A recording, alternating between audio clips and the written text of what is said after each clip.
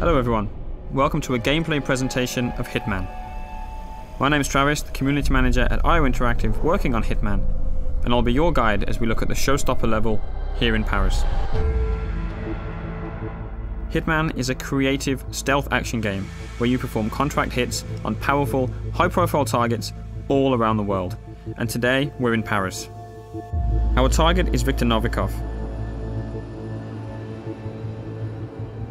He is a very well-known fashion brand owner and a well-known oligarch, but in reality, he's actually the leader of a spy ring called Iago. Now, Viktor Novikov is a very well-protected man.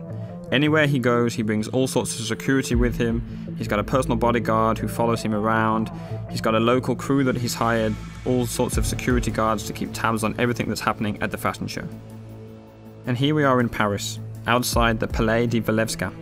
It's a huge environment for you to explore. Before each and every single mission in Hitman, you'll get a briefing from your long-term handler Diana and be able to choose exactly what you want to take into the level with you. You can choose a silenced pistol, a knife, or a fully loaded assault rifle and extra ammo. Maybe you want to take explosives, different poisons and lockpicks. The choice is entirely up to you.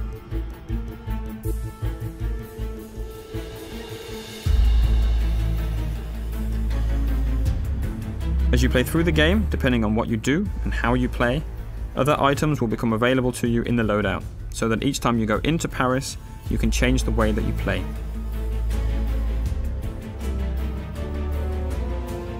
The levels we've created are the biggest ever in a Hitman game, and with that comes the ambition to create locations that feel like they're part of a real world, and they act and they react as you would expect them to do.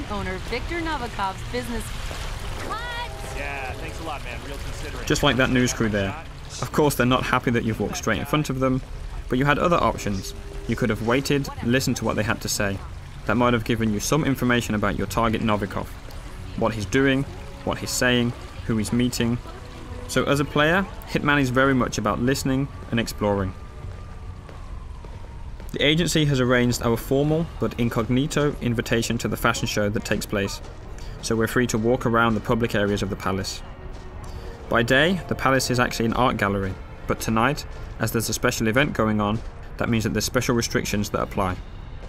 As with any large-scale event, there are logistics areas with delivery trucks, staff carrying crates and boxes in and out, but of course, those entrances are guarded to the public.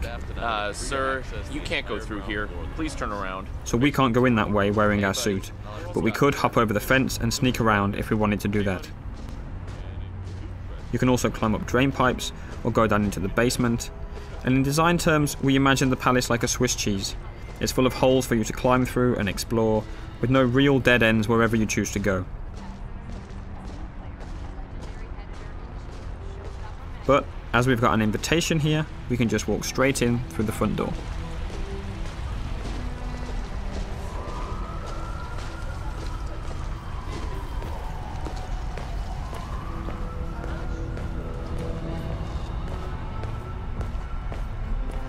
Welcome, sir. Enjoy the show. Hiya. Right there, coming down the stairs, that's our main target. That's Viktor Novikov, lapping in all the applause as he always does. Look, it's Novikov. Dashing. You gotta hand it to him. Victor knows it. There he is. That's Novikov, owner of St. right there. Congressman Walsh. A pleasure as always. Make sure to join Dahlia and I for a drink later. There's someone we would like you to meet. Now, hold on. He's what? If you'll excuse me, Congressman. Urgent matter. Do enjoy your evening. Goddamn artist. Novikov's bodyguard has just whispered something quite clearly upsetting into his ear. We'll let him get on with that. He's got lots of people to talk to, lots of things to take care of. That's a perfect excuse for us to show you some of the other areas you can explore and which can start to get you thinking about how you want to approach your assassination. We're obviously showing you one way through here, but you can go anywhere in the palace. listening to short stories and picking up information from everyone you see and everything you hear. Hello? Shit. Still no answer. What's going on up there? Oh my god. They know. They know, okay? They know what we're up to. They've caught Haley and we're not... In Hitman, we've got more death traps per square meter than ever before. And this gas lamp is just one example. Enough of that. Let's take a look at a few more.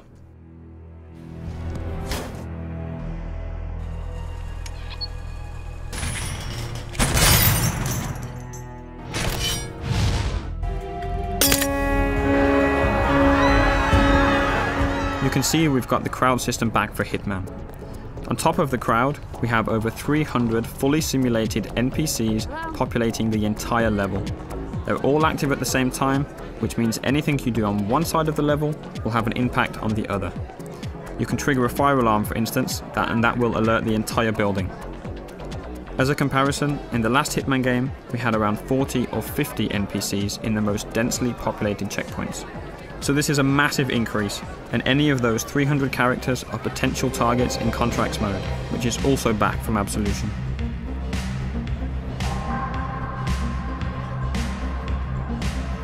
Our focus today is purely on Viktor Novikov, and it looks like he's backstage. Again, he's going about his business, and now it looks like he's arguing with the lead designer of the fashion show. I don't know how much you love the spotlight. Look, don't be an asshole, Sebastian.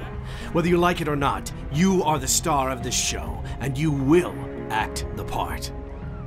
Oh, no, no! I am not going up there! This line is a travesty. You made me into a sellout, Victor! I can't face these people, and you can't make me. I'm not allowed in the backstage area in my regular outfit, so we'll need a good disguise. This stylist outfit is perfect. Obviously, as you have complete freedom of approach, there are numerous ways to take out this stylist. No matter what approach you choose, we always recommend that you hide the body so as not to alert the guards.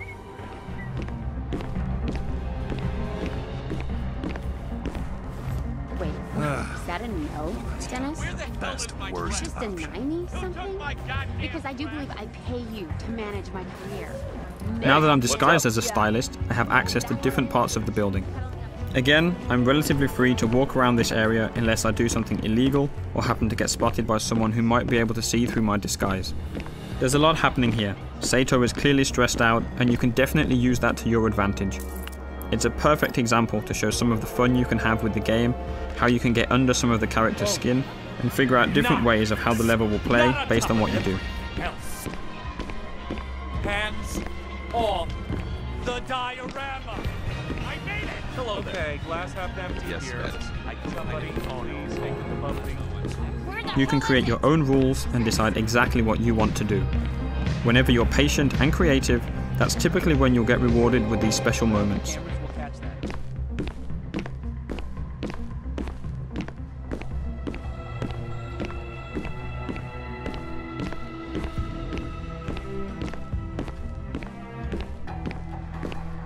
Novikov is right here, making a phone call, but he's with his bodyguard, so we can't get to him easily. We did notice a helicopter out in the back garden that we want to get a better look at. So let's find a way out there, and we'll see where that takes us.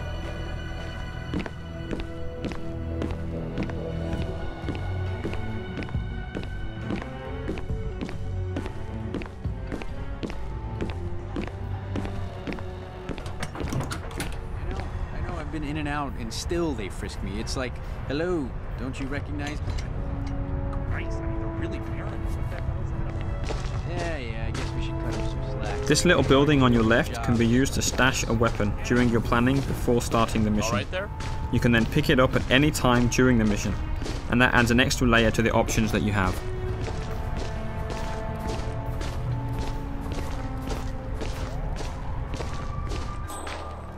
Instinct is back for Hitman, but it's truly optional.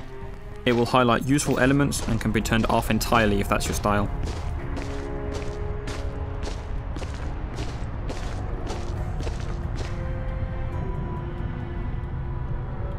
We're going to skip ahead a little in the interest of time, up to that balcony.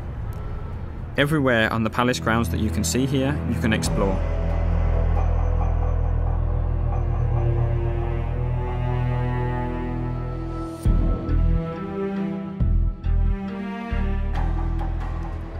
but exactly how we got up to the first floor and got this new waiter disguise will stay a secret. However, there's still plenty to show you in this playthrough. There's an entirely different atmosphere on this floor, with the staff preparing food, packing it into crates and moving them up and down the stairs. And that's a great way for us to move weapons and items up the stairs. You just need to hide a weapon there and the waiters will carry it up for you. Hi. Hiya. Hey there. Sorry, we can't let anyone through without doing a security check first. It's just standard procedure. We're all friends. The guards at the stairs aren't familiar with you though, so they're going to frisk you. As long as you don't carry weapons or anything suspicious, you'll be okay. Go ahead, sir.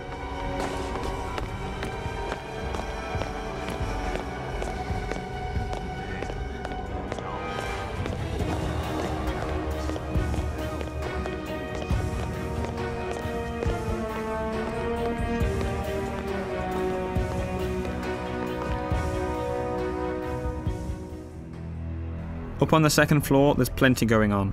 There's private quarters for the people that live in the palace during the daytime, different corridors and rooms, different people on the phone, conversations going on, guards patrolling, and there's even an additional target you'll need to take out during a secret auction going on in a lavishly decorated room.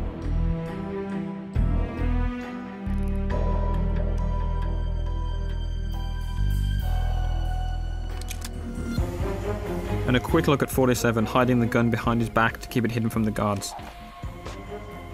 Let's talk a little bit about disguises. Right now we're dressed as a waiter and going into an area that we're not allowed to be in, so we'll need to stay hidden from the guards. Disguises are very powerful and let you get into different areas, but they're not a completely free pass.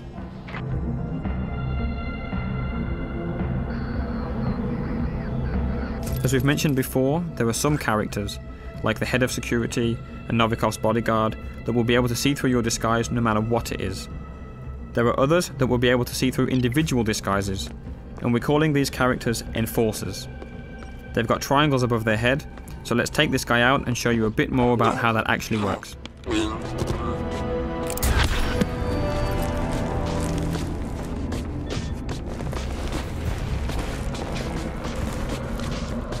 The yellow indicator on the guard in the background appears because you're near a dead body and in a crime scene.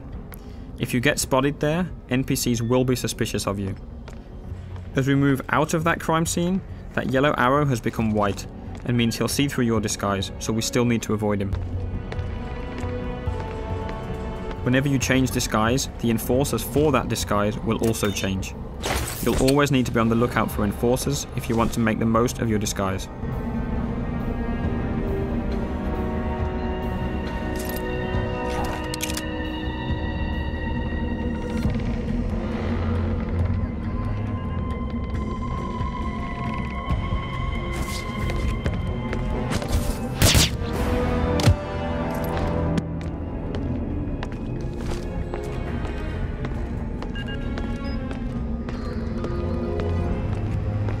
Up in this attic, there are all sorts of possibilities to create some nasty surprises for our target.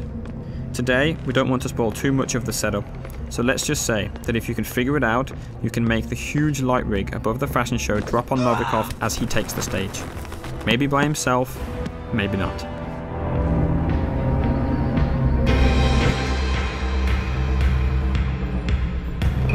It's the paint that makes you the warrior. True believer. Russia. Paper cup loneliness.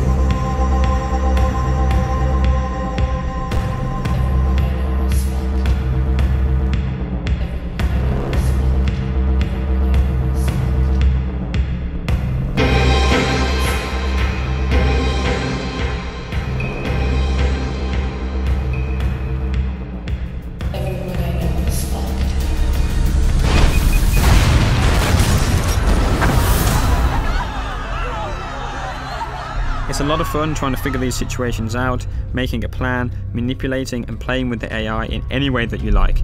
That's what Hitman is all about. We'll be showing you much more before the game is out. Thank you very much.